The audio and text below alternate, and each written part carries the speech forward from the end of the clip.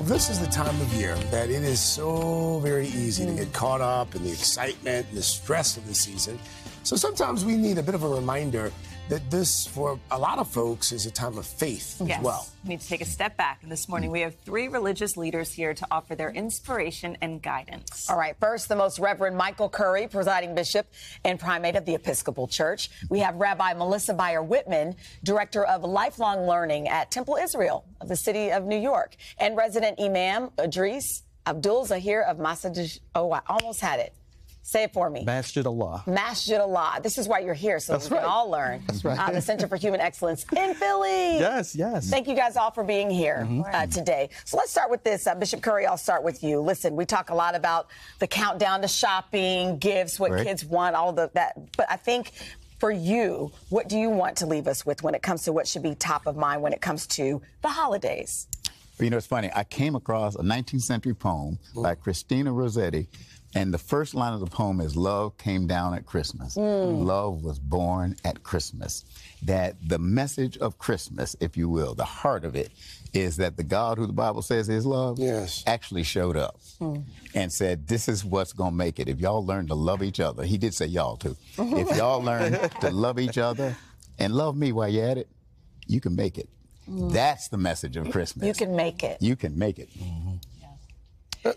I think it's fascinating how, as Bishop Curry's talking, we're all nodding our head. We're all of different religions, different faiths. So this is a nice interfaith conversation to have. So what would you say to folks? I'm thinking at the dinner table, you invite family and friends over. I mean, should we have these conversations at the table, or do we have to stay away from religion? Oh, certainly. You know, we have to, again, remember the reason for the season, right? All of our faith traditions speak about peace, love, harmony, kindness, compassion. And so we often have to think about what faith looks like in action. And that looks like having conversation, understanding, trying to find common ground, have common unity in our community, right? And so I just think that one of the biggest things that we can do as people of faith, right, is to walk in that faith and be more loving, be more kind, caring, and compassionate in this season, and not forget the reason for the season. Rabbi Melissa, a lot of folks think that this is the best time to sort of reconnect with their faith and get in step with their faith. You maintain that may not necessarily be so. Why? So there's so much around us that reminds us of the holidays. There's decorations everywhere. There's lists of things that we need to buy and do. But for some, it can be a challenge. It can be a reminder of the losses that they experienced this year. It could be a reminder that it's been some time since they've stepped into sacred space, and they may not feel like they're welcome. Of course, you're always welcome all the time.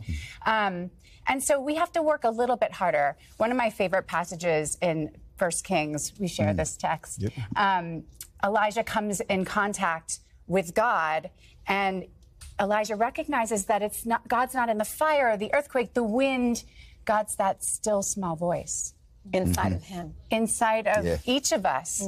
And so when we think about the holidays, it might just be an opportunity to stop and pause, be present, go inside, reach inside. There is something there, and then look around. Can you be more kind? Can you be more connective? Can you recognize the blessings that are yours? They're everywhere. Even those of us who've experienced loss, and many of us have, there is so much around us that we can experience that is beautiful, and that's where faith, that's where faith is. Right.